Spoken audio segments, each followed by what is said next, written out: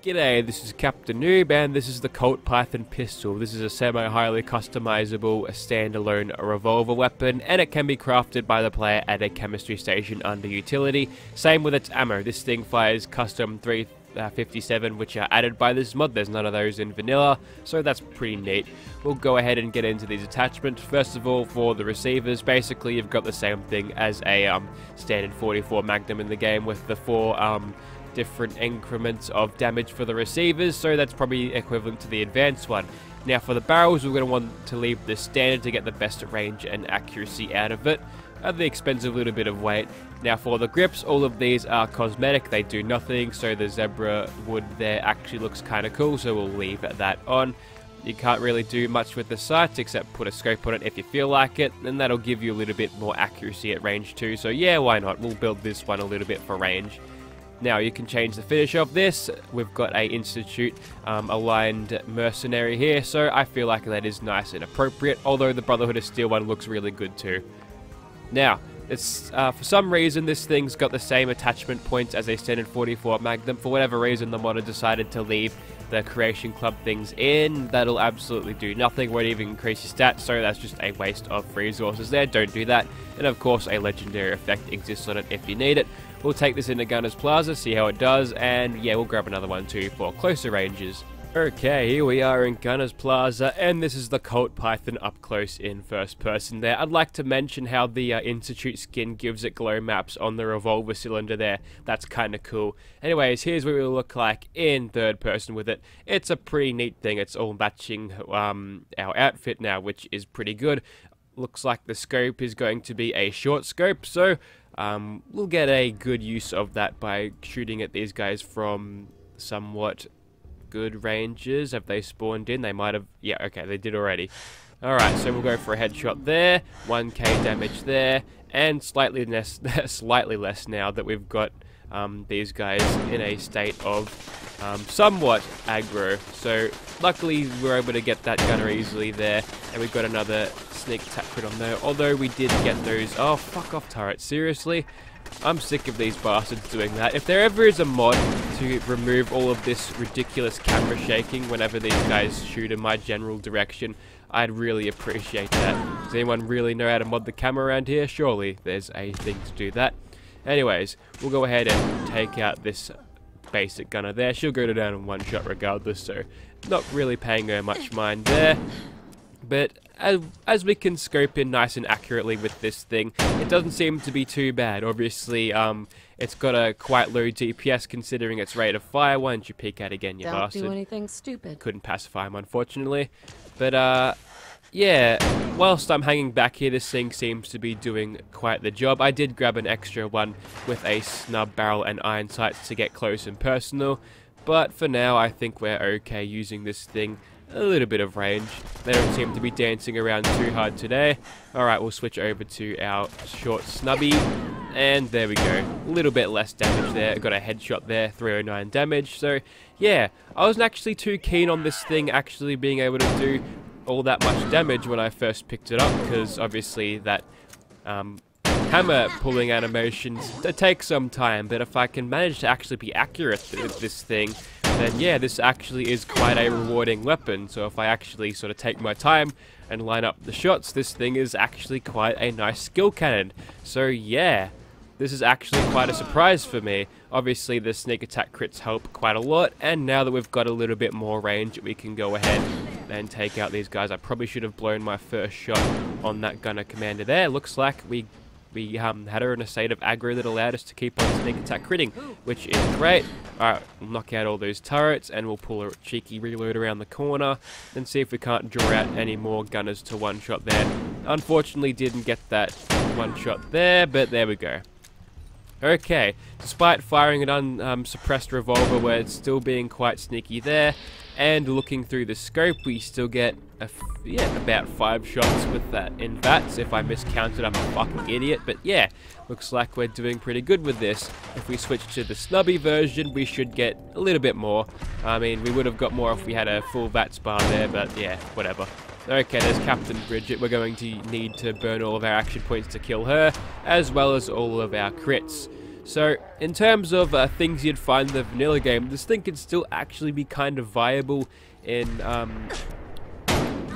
very hard difficulty, which is great. It might be outpaced by the 44 Magnum, but again, this mod makes it super easy to actually grab this gun, and it's ammo there, so if you factor that in, then sure, this thing's doing just fine. Okay, let's see if we can get a collat here. Nope, I just spazzed out with that. Oh, we did get a collat too. Nice. Oh, we got it twice in a row. I didn't even plan for that to happen. If I would have planned for that to happen, I'm sure it would have gone badly. So it looks like we can aim right at the top of that little notch there to actually zero in those headshots. This gunner is playing very nicely with me at the moment, just lining up, sitting still for those headshots, which is great. I think I disarmed her because now she's going the knuckle. That was a really bad idea. Looks like the gunners aren't full up on brains this time round. Okay. Now we'll just pop this gunner in the head. She doesn't really care, to be honest. She's stuck in the animation where she's chilling while she's being shot in the head. If anything's Fallout, then that is Fallout these days. Thank you, Todd Howard. Okay, we'll quickly wrap out the rest of them now. We'll switch back to the scope one for more precision shooting. Basic. Oh, there's a gunner conscript. She looks so skinny without their combat armor. Feels bad. She's just a weak inferior version. Okay, you set still, would ya? There we go. So, the enemy's behavior is definitely helping us out a little bit now, because they're keen to be not really jumping and dancing around like they usually are. They're just keen to sit still, and if they can sit still, obviously you can get a lot better damage with this because you can line up those headshots properly. So that's interesting. Okay, we'll go ahead and switch to our snubby one, and we'll cheaply finish this gunner off in VATS whilst we build up some more of them criticals. Come on, anytime now. While we're young. There we go. Alright, we'll just quickly finish this.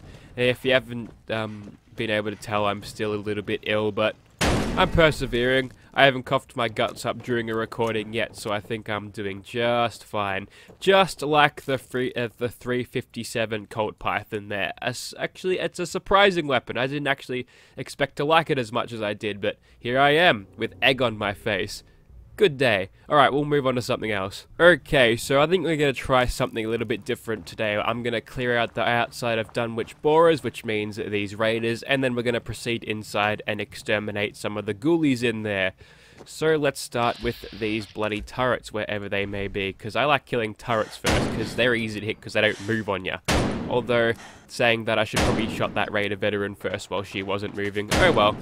Oh well, we managed to get that kill there, and using the scope on this, we're actually able to extend our range a little bit, and hopefully hit these guns there. I may have just missed. I'm pretty sure my aim was true there.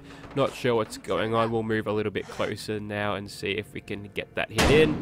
There we go, much better. Okay, we might be punching a little bit outside this thing's effective range to where the bullets actually stop existing. I don't know what happened there. Maybe I'm just an idiot with my aim today. Okay.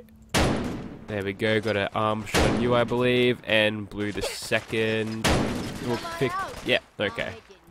They're getting close, and I can even tell them try to taunt me. So, yeah, you can just die. I missed. I got him that time, but there's no sound for the gun. Oh, so the sound of the gun is actually pretty good. I'm gonna just be quiet for a second so you can actually hear it. No suppressors on this one. Yeah, take that turret. Alright, we might as well avoid that grenade because having your gut strewn about the place probably isn't a good way to go. And that was the holdy breath button for a scope thing, but I wasn't scoped in properly apparently because I had iron sights instead of a scope. Alright, so we'll quickly try to finish off this veteran here. Seems to be more of a match for the Colt Python. These are lower level raiders here. And since you're up in my grill, I'm going to use your face to get more criticals. There we go, we get a nice cinematic shot of that, and then we get a kill there, and we'll quickly finish off that turret, who surprisingly wasn't shooting at me. Usually turrets are pretty switched on when it comes to targeting the player. Alright, we'll quickly knock your head off, or as much as you can with a 357 Magnum. I'm pretty sure they're quite small, to be honest. They never did too much damage in New Vegas. Also, that's the power armor dude, so yeah, we might as well pop another crit in his face. Her face looks like it's a woman in that power armor. Well, not anymore, she is now dead. And how much does that leave us now?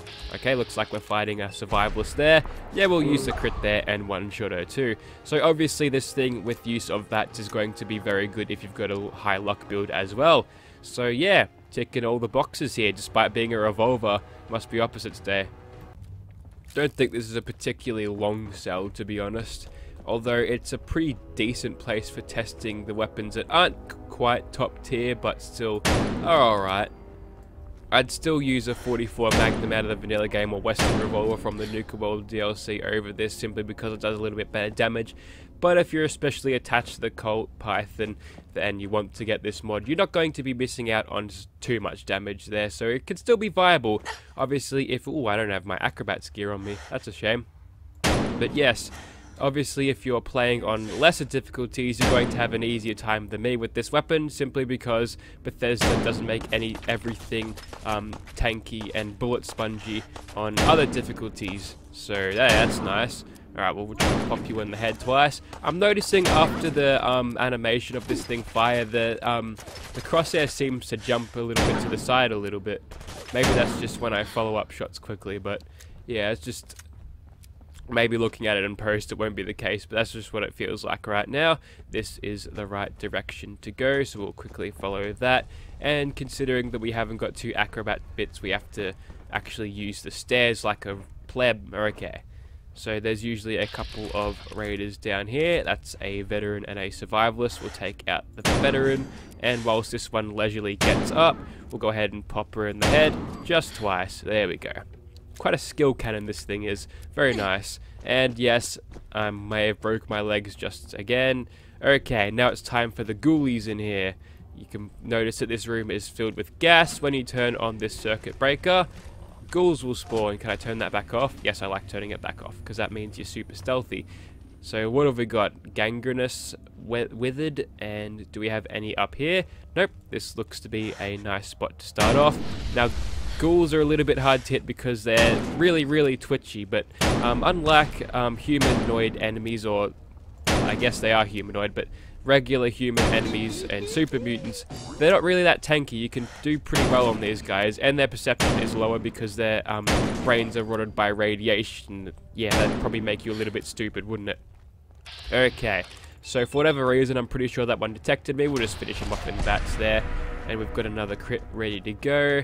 And we'll head through these sections here, which should be pitch black, but we've got cool night vision and, I don't know, advanced institute optics. Looks like a couple of these guys have spawned already. That one's friendly for some reason. Bit of screen shake for no reason. Ah, that's because they've come behind me, but that's okay. We've got personal shielding on us, and we won't get scraped to death by giant ghoulie claws, because being torn apart by ferals probably isn't the best way to go. Just ask McCready's wife or whatever. Alright, so now that they're at a close range, we might as well just use the iron sight versions. And did I turn this on already?